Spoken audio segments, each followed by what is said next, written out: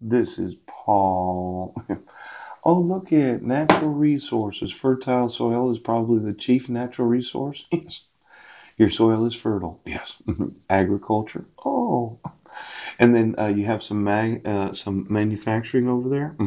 Muslin cloth, a fine cotton cloth. Yes. Pharmaceuticals and textiles. Oh, international trade. Oh, the country's main trading partners include China, Germany, India, Singapore, and the United States. Really? Why don't you get me the treaties that the United States has with India? Ouch. You know, I'm one of these that would sue your whole nation.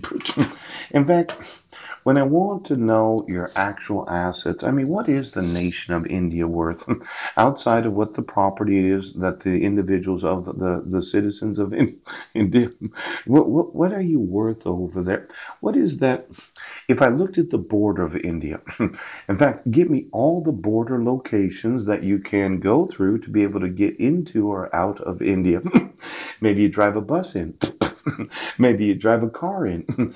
Do you have passports in India where the individual citizens can travel to other nations because they happen to be a citizen of India? You know, I'm thinking, no, get me the treaties of India. Oh, well, look at India's army's all upset about this. Did nobody want to recruit? Why doesn't everybody volunteer to be in India's army today? Yes, because I think they're going to need a lot more troops. I mean, let's say you're a young man, you're a young woman. Yes, you're not doing nothing. You're not doing nothing.